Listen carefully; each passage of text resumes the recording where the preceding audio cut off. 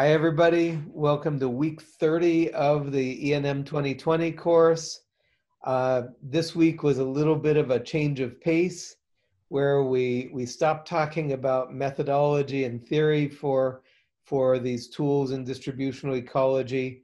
And instead, we started talking about some very general issues in science about, we do these analyses and we publish our papers. And then it can be awfully hard for other scientists to use those same tools or to replicate our results. And that reflects very, very poorly on science.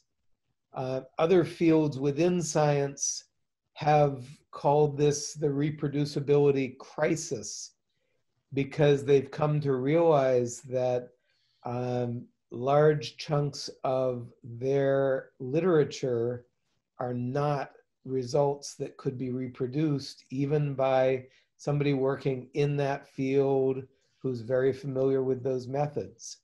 And so this is kind of a something that happened within the last year or two, where I know of 3 or 4 major efforts to work to assure quality, uniformity, documentation, reproducibility of results in this field of distributional ecology. So we have a nice panel today. The usual cast of characters, Marlon and Mona, but we are really happy to have Damaris Zorel and Maria Luisa Mondelli with us. And Damaris contributed one of the talks this week, and Maria Luisa will be giving a talk later in the course, both of those about reproducibility. So let's jump right in. I'm going to share my screen to be able to go over to the questions. Let's see. This is always a pain. There is our course plan. There are the questions. Okay. Anybody have a question they'd like to jump into?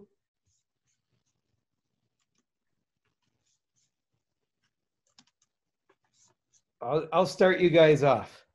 Let's look at the very first question. Despite explaining in detail all the steps carried out for our niche models, do you consider that providing the R code is also a crucial element for reproducibility? I think yes. Well, I would do it at least. I mean, I will not always require it as an editor or as a reviewer, but I tend more and more towards providing my code always. It's a good idea, and then you can clarify things and also make it really reproducible, right? Everybody can work with your codes afterwards and can cite you when they're using your code. So yes. I think I'm probably the person who should object to that question because I'm not conversant in R, and so I'm perpetually dependent on having students who are smarter than me, 2 of whom are on this call, one former, Mona. But yeah, it makes such a difference. You know, if I say, I did a principal components analysis using the such and such function in such and such package.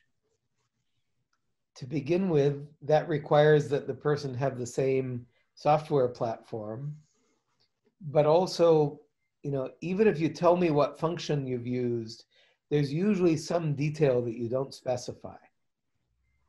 If I have your code, then it's all pre-specified. I know exactly what you did and what settings. So, I mean, I think even though it causes me unending problems now, because much of my science I still do without coding, and so it means that I have reviewers and editors who say, well, provide your code. I don't have any. But I think it's a key element in reproducibility. I think it has two advantages, and that's it from my point of view. First, nowadays, because of the amount of analysis we do, we generally end up using dozens of functions in R, for instance. And specifying in each part of your methods, each program, each package, and each function, maybe a little bit too much. But if you say the function, like if you say the package, and then you provide the entire code, it's a lot better. Like the code is a lot better than anything that you can write, because other people is actually seeing what you did. And it's also good for science, because when you do coding, other people can do what you did and see your mistakes. And that's science. Like, it's about correcting, it's about improving, it's about like growing, and that's especially good when you're trying to like set a set of knowledge or make something new, so other people can actually check your work the way you did it, not just the way you present it. And not just checking your work, but they can also use your methods and cite your work, because they can just essentially plop in their data, replacing your data, and run exactly your analyses. And that's an exciting feature, and it makes for immediate elevation of impact, because if you present an interesting analysis and somebody else thinks, wow, I'd love to try that on my data set, well, the easiest way to make it possible for them to try that on their data set is to give them all the code. Absolutely. Yes, and this is considered to be a good practice for reproducibility. So you can think of your R script or Python script or any kind of code as a recipe for what you're doing. So sharing this recipe is a way to share the story of your analysis in another way than the paper. So I agree with you all.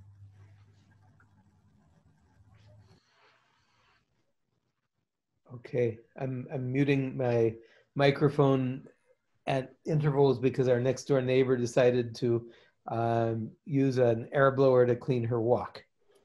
I'm going to share my screen again, and let's look at another question. Anybody have one that is exciting? I thought this one was fun. With this course, you're raising the standards of niche modeling around the world. So are you thinking that you're making competition for yourselves? What a good thing to do, right? Yeah. Which is to say, if we can raise the level of discourse in distributional ecology so that there's a better methodological level across the field, then that improves the whole field and we all learn more. So yeah, let's have some fun, friendly, positive competition. That's great. I love it when I see a paper that that I'm reviewing and it's very well done. I have, no major methodological disagreements with it. And I've never met or heard of the authors. That's really fun. Yeah.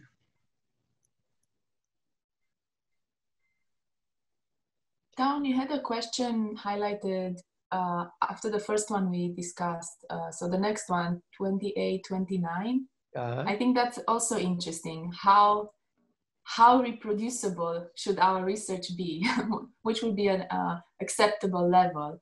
And it's not, I don't think it's a, I don't know, a funny question. It's real. Sometimes, even if we provide all the details we used in our research, there are some randomization tests that, you know, you don't replicate.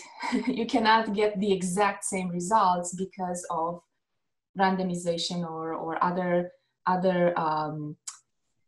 non-unique events, let's call them. I don't know how else to call them. But I think being able to follow the steps and get to hopefully the same result, barring again steps that require randomization and other processes, we should be able to at least follow all the steps and get to the same or a very, very similar outcome. And if we don't, then it means that we just did a sensitivity analysis on that particular study, and that one step that was not fixed generates results that are slightly different. And that's also, you know, good to know. There was, I read a paper some time ago, and now I can't remember the details, but there was a paper that was arguing that not getting the same results is also progress. So the fact that sometimes a study is not reproducible means that we learn something and we move forward from that particular, I don't know, learning experience or teachable moment. So I think being very transparent about everything you did, all the steps you did.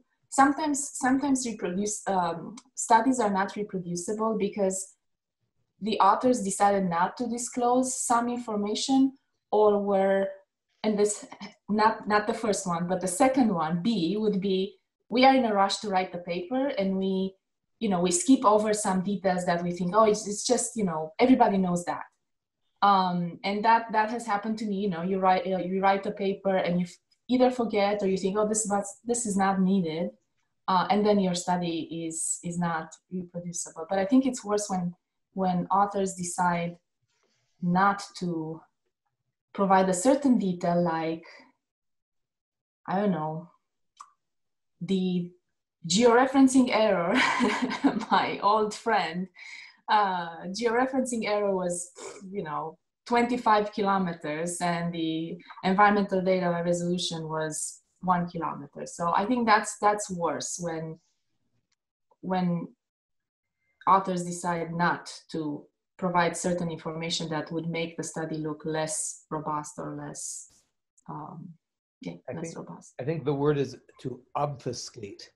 Obfuscate. When you deliberately set out not to be reproducible or clear. I recently, this is a little bit off topic, but I recently heard it was like an extended reporting on how a person broke the lottery system in the United States.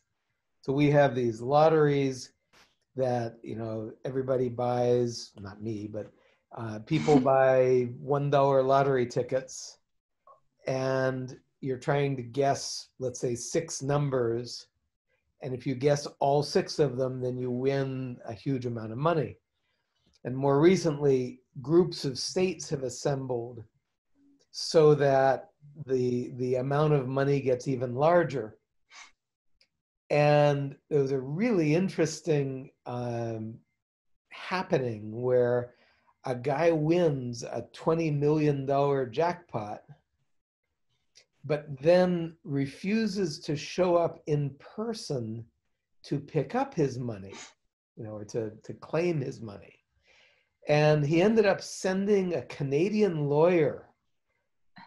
And it awoke just a little bit of suspicion. And, you know, nobody knew who this person was, and the Canadian lawyer wasn't talking. But little by little, they figure out that the person at the center of a bunch of people winning the lottery was the head of security for the lottery system. And that he had hired the Canadian lawyer, that his brother had won a lottery in another state, that a woman that he used to date won the lottery in another state. And this is over the course of a decade. Wow. And what he had done, it was the opposite of reproducibility. You know, lotteries are supposed to be absolutely unpredictable. And so they use a random number generator that has as its seed the value taken from a Geiger counter. You know, so it's just kind of number noise. And so it's designed to be completely irreproducible. But this guy inserted in the code that 3 days a year, instead of having essentially an infinite number of possibilities, like 50 million possible combinations of the set of numbers, instead of that, there were fewer than 100 possible numbers. Wow. And then, you know, he was dating this woman. They broke up, but she was going to get married to another guy. And he said, hey, you know, I'd like to give you a wedding present. Next week, play these 100 lottery numbers. And boom, she wins. Anyhow, that's kind of where reproducibility was something he was trying for. No, I mean, those are really good points, Mona, that there are different kinds of non-reproducibility. There's kind of the deliberate obfuscation. There's that kind of careless lack of detail, or, you know, sometimes it's even the journal says, you know, you're over a word limit, or, you know, the methods section is too long. And then I think, you know, there's every intention of being fully reproducible, and it just, you can't give enough detail. And so that's what Maria Luisa will be talking about near the end of the course, where if you have a different operating system on your computer, that can instill differences, maybe small differences, but differences in the outcomes. And so she's been exploring technologies to make things absolutely reproducible. And it's a lot of work. So you have a huge audience that day, Maria Luisa. Go ahead. I would also say it's a super difficult question to answer, like what is the acceptable level? I mean, any step towards reproducibility will be highly beneficial, and we are all still in the infancy of that process. We all still have to learn a lot. It's also a learning process for ourselves, that we have to learn what is reproducibility.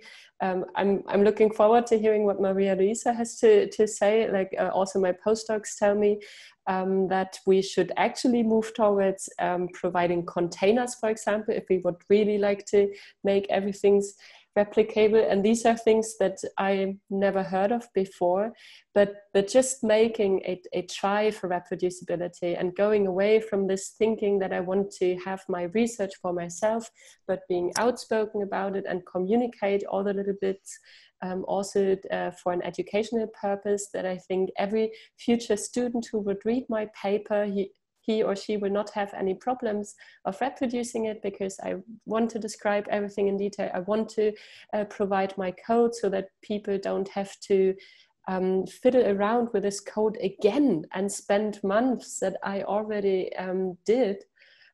So every action towards this level of reproducibility will be highly helpful, and then we all learn together as a community.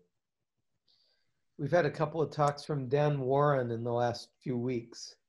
And Warren kind of, his debut in the distributional ecology world was with this fantastic paper about real methods for comparing niches, 2008 in evolution. And about a year or two before that paper was published, Jorge Soberon and I got this message from this graduate student, you know, Dan Warren, asking if we could give him the data from our 1999 paper in Science, where we first started talking about niche conservatism. And, you know, so that was let's say 7 years later than the original paper. And I remember, you know, our offices are 20, 30 meters apart. we bumped into each other and it was like, oh, did you see that message from that student of Michael Torelli's? Do you have the data? You know, and I thought you had the data. And it took us a day or two and we found the data, we found the, you know, and it was the sort of thing where you go, oh, we were so lucky. I didn't want to have to say no. But it was luck. And that's not reproducible science. I mean, in that case, it was certainly not deliberate. And that was certainly the science culture of, you know, those decades. But we can now do far, far, far better. You know, data sets, intermediate data products, software, program code, it can all be made available very easily now. And so we should be. I just want to make clear that the intention of reproducibility and all what we can do to make it reproducible, the things we do, doesn't mean as the reader or as someone that wants to reproduce that, you just have to use that and run it. You have to learn the certain things that you have to use, right? The tools and stuff like that.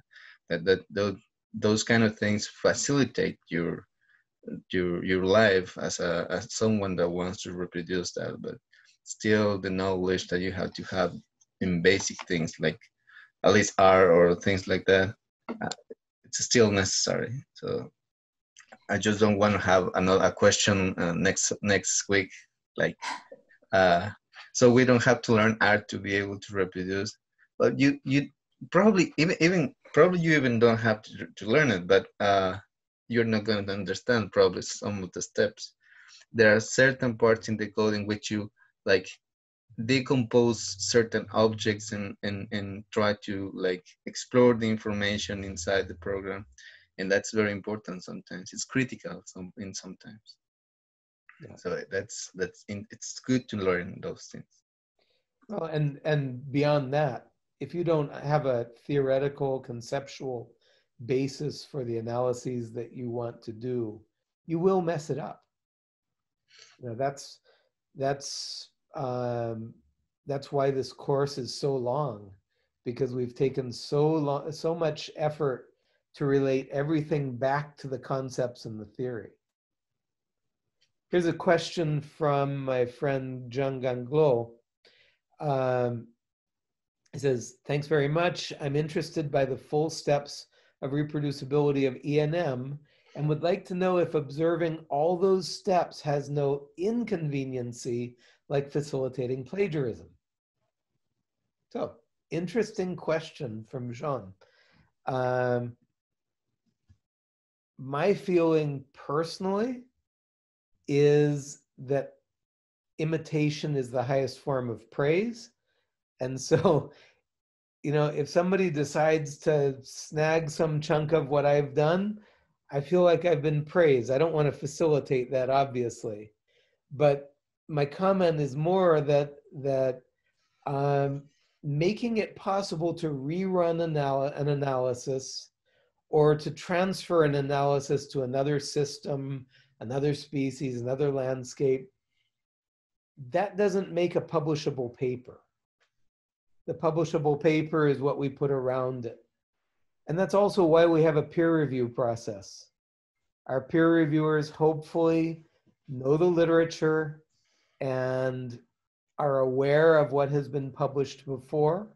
It doesn't always work, but I'd much rather have concrete, reproducible science and a little bit of risk of somebody doing something inappropriate than to have science that is opaque and not reproducible. Now, I have been the subject of plagiarism before. One time I was reviewing a paper by people that I even knew, and the introduction, these were people for whom English was not a first language, and at the end of the introduction, I thought, well, this is a good, well-founded analysis. It's doing something that is interesting and publishable, but the English is going to take a lot of work. And then I get to the methods, and the English was, at least to my view, the English was perfect. Like exactly the way I would have written it. And then after a paragraph or two, I thought, wait a minute, that is not just exactly the way I would have written it, it's exactly the way I did write it. And it was exactly what I had written a couple years earlier with a colleague. And I ended up having to report this instance of just kind of blatant copying to the editor, and the editor brought it to the attention of these people that I knew, and it was very uncomfortable, but the system worked, and that paper wasn't published. It was a long time ago. Yeah, I also think that reproducibility is different from plagiarism. I mean, that's a very strong example that you provided, Town, that they actually copied every single word, but normally reproducing methods in your paper that somebody else has already used before is not plagiarism per se, right? You still have to, as you said, you still have to have your own objective, your own study question, and these all the considerations following this objective need to be ecologically sound and methodologically sound. And just that you used a method or a workflow that somebody else has published before and made available, made reproducible, this doesn't mean that it's necessarily plagiarism. Plagiarism is if you really copy the wording word by word or the analysis themselves. I mean, we're talking about methods and not replicating analysis on a specific study and publishing it again. So these are two different things, and I think it's also it should become more common sense that actually making our methods reproducible and available should also be a responsibility, as we are all paid by tax money. Come on.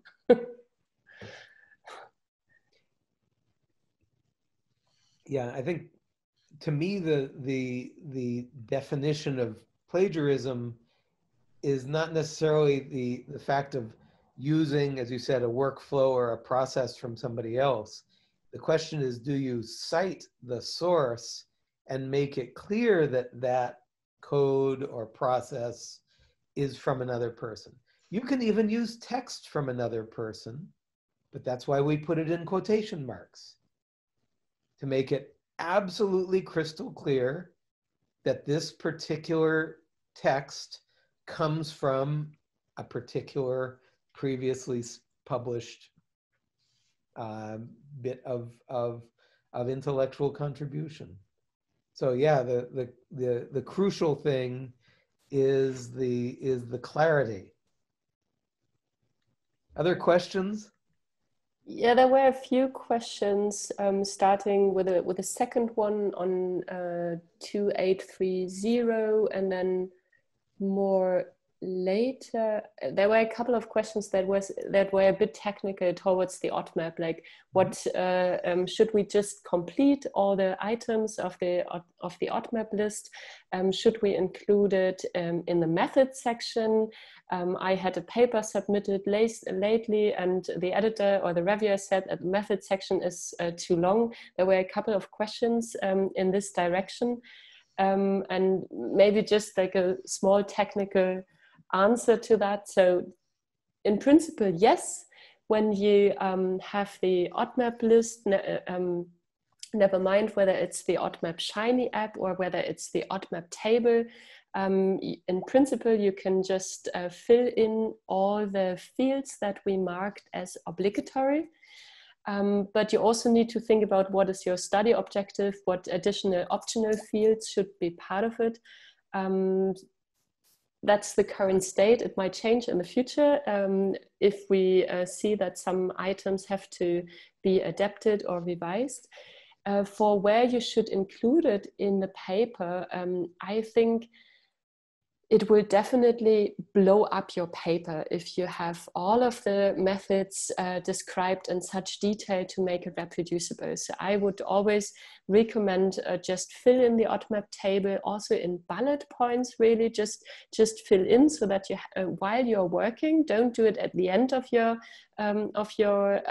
analysis, but do it while you are doing your analysis to lock down what you have done, also to remember later. You might have a half a year break for whatever reason, and you come back to your work once you have time, and then you don't know anymore what you have been doing. You don't know anymore what code is the most actual one, and so on and so on. So just lock it down while you're working, and in the end you should dynamically have the ODMAP table finished, and you can always put that in a supplementary material of a paper. And this is what we would recommend, while we would say focus on this overview part that we have put together that should really give a succinct but detailed enough summary of what your work, what your STM is about. And this is what I would put into the methods part of the paper. And there was another question asking whether some bits could also be contained in other parts of the paper, in the introduction or in the discussion. Of course, I mean, you can put it where you see fit. What we regard as important for the ODMAP is just that you have a central place where all of the information is contained, so that we don't, if we want to repeat your study or analysis, that we don't have to search through your entire paper. But of course, you do mention already in the introduction that you attempt a species distribution model for the alpine shrew, and you want to make predictions into the future. Of course, you can mention that in the introduction, but the crucial part for me is to have the ODMAP table as a complete list in the supplement. So this will really help future reproducibility and meta-analysis. I think having that all together in one place is very crucial, because the way we express in text in a paper may have, maybe all that information is there, maybe not, but if it is there, it's not going to be in such a structured format and so easily accessible. So, again, putting digital objects online is now extremely easy. So let's just do it. We're in the final steps of submitting a paper from my lab group, and yeah, the ODMAP summary is going as a supplementary material.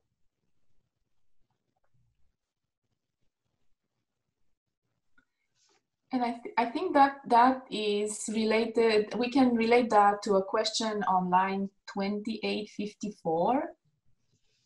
Well, there are 3 questions in that entry, but the second question asks how many ENM users will actually follow the recommendations to ensure reproducibility. And if we have tools like ODMAP, I think more and more people will do that. I agree. It's a bit of a, it's a bit of a problem that at the end of a paper, at the end of writing a paper, you decide, okay, now I'm going to create that table, that supplementary table that has absolutely all the information that I have in a notebook, in some online notes, and wherever. I think people get tired and just want to submit that paper, and they don't want to create that supplementary material that has all the information that is maybe located in various places. So yes, I understand, that's a good question. I don't know how many, at least in the next couple of years, maybe, like you said, Damaris, this is new to all of us. We are all trying to be better scientists and have studies that are reproducible, published studies that are reproducible. So we are in the kind of in the beginnings, I think, in the at least in the ENM field. So we'll see how many will actually follow recommendations in the next few years. There's also and there might be other recommendations coming up. I mean, this is just one example that we came up with from our frustration that we are, but it's just one example. And in a couple of years, there might be a better recommendation. But there's just also starting a dimension of journals driving good behavior by people. So to me, the nice example, the successful example, is open data in the molecular genetics world. And basically, every major journal in that field says if you want to publish analyses based on DNA sequences, you have to put your sequence data on GenBank. Mm-hmm. And so now we have this absolutely massive storehouse of molecular sequence data. Well, I think it's time for protocols and things like that to be required by journals. And so, Damaris, do I remember that one journal has already required ODMAP? I'm not remembering encouraged. which one. Yeah. Which one? They encouraged it, diversity and distributions. Yeah. Okay. Well, as editor-in-chief of Biodiversity Informatics, with our tiny little piece of the market, I think it's an obvious thing for us to do as well. And we can go beyond encourage and we can require. So I think it's not that difficult, right? It's not. It's a shiny app. Even I can do that, right? And also, laughs because a couple decades ago, she was part of the move to get me to move out of ArcView and into ArcMap, right? Yeah, but that was 2003 down. That's history. And now Marlon's part of the move to try to get me to move out of the Stone Age and into R. And that has happened to me with Shao, so I understand you, Down. These are hard things, you know. Yeah. One thing I realized when I was doing the OD map at the end of my paper, like of finishing everything, is that my methods weren't good enough to make my work reproducible. And so that's also something good about that. Like, you learn from your own mistakes, and it makes it better, because I had to change some parts of my writing, but now it's a lot better. I think that's the utility of both ODMAP and the checklist from Xiao. These are both things that remind us of the additional things we should be doing. Maybe it's in the next study, but they're essentially, let's say, positive reinforcement. There was another one which I put in the literature for my introductory talk, which was more of a grading system. And so you might be given, you know, a gold rating for data openness, but you might be given a very poor rating for some other section. And yet you can go into why you got that poor rating. But I think I like the positive encouragement rather than the negative, downgrading of, getting just a bronze or a deficient in a particular dimension. I think we can have a much better impact on our field if we remind people of how to do more and do better.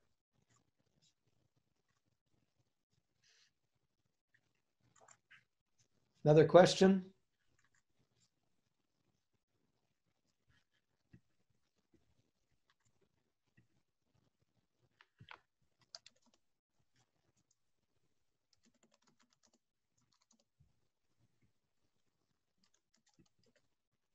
Well, there is one about data, sharing data or getting access to data. Okay. It's on 2834. And I think that's a sticky point. That's a difficult point with reproducibility. Not all scientists want to give access to all their data. Yeah, so the question asks, okay, so if we would be using exclusively data sampled by us in the field, what repositories can we use to upload all the data as we do with genetic data uploading to GenBank, for example? I don't really know if particulars can upload data to GBIF, so is there any other platform or database we can do it? And I would say Dryad would be the one that comes in my mind, because Dryad is, well, it's not free actually. Depends on the institution. But Figshare is free. I'm sorry? Figshare is free. Figshare. So there are options. Sorry, Tom. No, go ahead. Go ahead. No, I was just gonna say there are some options. As far as I'm not up to date with GBIF protocols, but as far as I know from a few years ago, you can just simply upload your own data. But there are other options like Dryad and Figshare, you said, Tom. So there is a difference between those two options. And this will take us to a concept that I threw out into the literature with some colleagues in Brazil a few years ago, of digital accessible knowledge. And it's been a little bit debated, but I'll stand by it. Digital obviously is the only way where you can make copies and share things quickly, instantly, globally. Accessible means it's got to be somewhere where it can be found and obtained. But the interesting part is this thing of knowledge. And it was suggested by other groups that it should be, digital accessible data or information. But we opted for knowledge for a very specific reason, which was that knowledge is when you take data and kind of modular information and integrate it into a bigger whole. And so imagine I do a study and I put my data on Dryad or Figshare. Those data are not in any way integrated into the broader set of data that are out there about biological diversity. Maybe we're talking primary occurrence data. And so it's very useful, and it certainly makes my particular study reproducible. Here's the data set. But in some sense, it fails to put those data out there in a format where they can be immediately and seamlessly integrated into the broader universe of data. So, the GenBank example is a very good one, where everybody's using the same platform, everybody's documented in the same metadata formats. And so your sequence data and everybody else's sequence data are immediately integrated. And on GBIF, everybody's data is in Darwin Core format. And so at least at a higher level, your data are organized in the same way, and the same concepts are in the same fields. But if I just put a CSV file or something like that on Dryad or Figshare or on my institutional repository, those data are not easily integrated into the broader whole. So if I remember right, GBIF is making it more feasible for non-GBIF participants to share data to GBIF, which I think is very, very intelligent. But at the very least, getting your data into the standard format for primary biodiversity occurrence data, which is Darwin Core format, I think that ought to be a prerequisite because it assures that the data can be integrated fairly seamlessly. And that was on your last slide, the FAIR data. So findable. If we have data somewhere on Figshare, which I vaguely remember seeing at some point, but I don't use Figshare, so clearly it's not. I'm not finding those data because I'm not using Figshare. I'm using GBIF, but not Figshare. And if I work on 3 species, I will go on Dryad and check for 3 species. But people who work with hundreds of species probably are not going to check Dryad for hundreds of species. So findable, the F in the FAIR data framework, or I don't know, thinking about data, that's super important. Not just sharing, but data being visible, us being able to find those data. Coming up on an hour. Anybody have another last question they want to take on?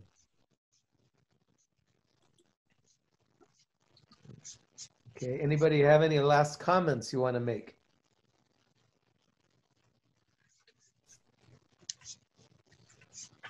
Wow, everybody's quiet. I'm still trying to read through the questions again, whether there is something urgent missing. So, I mean, there were a few technical questions still that I found again. I would just recommend read the paper. It's open access. And I hope we have provided most of the recommendations that you were apparently missing from, or descriptions that were missing from my presentation. So I hope that the paper can actually answer most of that. There was a question about IUCN in line 28454, whether we could give examples where ENM results have been considered for IUCN status categorization. Do you know any, like the other instructors? I wouldn't know by heart. I would have to look it up again. It's only a case where you actually use bioclimatic models for future predictions, and then you have to, so it's worth looking into this red list guidelines. I mean, you still have to adhere to the status process that the predictions have to indicate that the populations, for example, will decrease by 30% over the next 3 generations, etc. So these are quite strict guidelines for when you would actually include bioclimatic models in the status, how you call it, in the status process categorization, exactly. I'm not aware of any example now, but the guidelines are quite strict. That's and quite clear. That's all I can say there. Maybe the others have an example. I don't have one on the tip of my tongue, but I do know that they have been used kind of at 2 steps. One is characterizing current range extent, and the other is looking at future trends. The US National Audubon Society has been moving a whole set of future projections of niche models, trying to create essentially a climate red list. But that is, I believe, still outside of the IUCN status categorization.